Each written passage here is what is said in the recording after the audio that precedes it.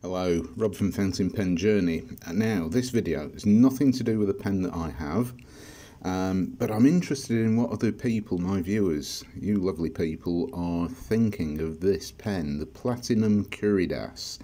I've probably completely mispronounced it, but it's a pen from Platinum which is due to arrive on the shelves in the stores in February 2020. Now, it's a retractable nib fountain pen, similar to the Pilot Namiki here in the UK, also known as the Pilot Vanishing Point in the USA, and I suppose the Lamy Dialogue 3, which are generally quite expensive pens. The Vanishing Point Namiki from Pilot are much more affordable, but still in the £100 plus mark thereabouts. Whereas the Platinum Curidas has a very similar retractable nib system, capless system, which is, well, I believe it's going to retail for around $64. Goulet pens in the USA, they are pre-advertising the Platinum Curidas at $64 US, so it's going to be interesting to see whether it's worth it at this price. Now, I've got up here on my screen the official Platinum Curidas part of Platinum Pen's Japanese website. So let's just have a quick look through and look at the main parts of this. So click with one hand, and I'll get back to this in a minute because I'll be interested to see what people think about this. So anyway, it's an all-plastic pen. It's a demonstrator, which is available in different colours. Now, you can see on here the nib pocket retracts into the barrel of the pen, and there's some sort of elastomer stroke rubber plastic sealing system. So I'm not entirely sure how this works, but it's interesting. I may well buy one of these pens just for the fun of it, just to see how this thing works. Let's have a look through. Now, there is a graph on here basically saying that the time it'll take for the nib to dry out, I'm guessing the ink in the reservoir to dry out, is many months, but, well, I think time will tell.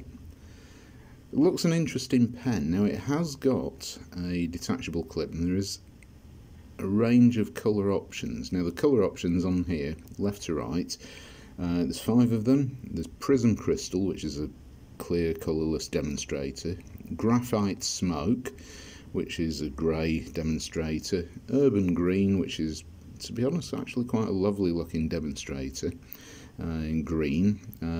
There's Abyss Blue, which is a nice dark blue demonstrator, and Gran Red, which is a transparent red demonstrator. Now, you notice on here the nib unit and the clip there are quite similar to some of the other capless designs of fountain pens.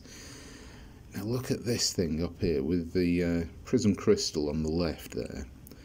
That's the pen with the nib retracted, and you get this stonking great thing, this push button, like you would do on a ballpoint, retractable ballpoint pen. Now, I don't know whether that's really going to affect the overall design of the pen, but certainly it's a design aesthetic that I'm not particularly happy with, particularly as the clip down here. If you stick this into a shirt pocket, you've got this area sticking out of the pen, this knob to push and retract the nib. So it's going to be a funny looking pen. Let's just zoom back in. There we go. So it's going to be interesting. The clip is removable, as I've mentioned. It comes with a tool to remove it. So if you wanted to remove the clip, you can do, which is good, because I think that some people might fear that that clip gets in the way of the grip on the section barrel of the pen where you hold it.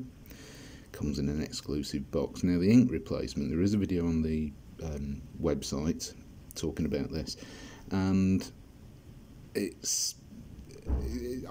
doesn't look fiddly, but it's something to bear in mind.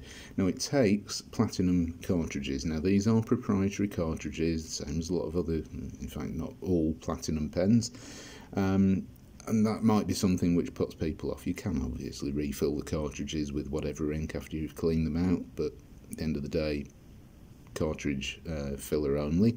I don't know whether this will take the Platinum converters or the little adapters you can get for converters. I honestly don't know. There's no information about that, and it tells you how to remove the tool.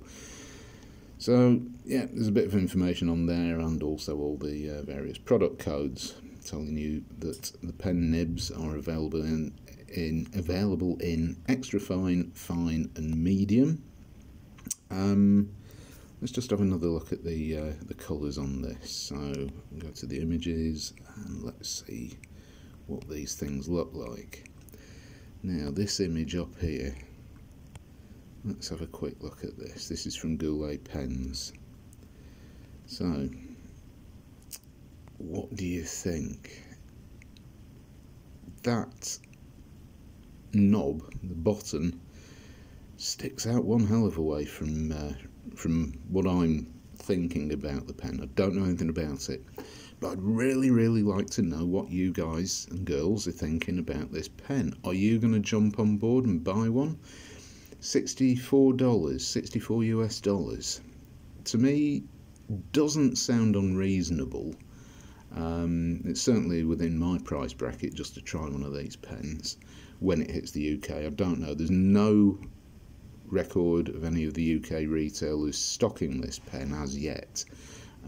So it is going to be interesting to see what the UK prices on these pens are. So let me know your thoughts. Is this something which you're going to pull the trigger on or not, and why? So let me know in the comments down below. I'd be really interested to see what people think of this pen. I'm guessing there's going to be some people that say, please Rob, can you get one of these pens and review it so I can make a decision, which is definitely a possibility. So let me know your thoughts. I'm not 100% sold on the design of the pen. So it's going to have to be a case of wait and see what the UK prices are. But it will be interesting, and when I do get one, I'm not even saying if, it's probably when I do get one of these pens, I will certainly do a quick tour of the pen and a full review in due course. So once again, let me know your comments down below, and thanks very much for watching, and I'll see you next time. Bye.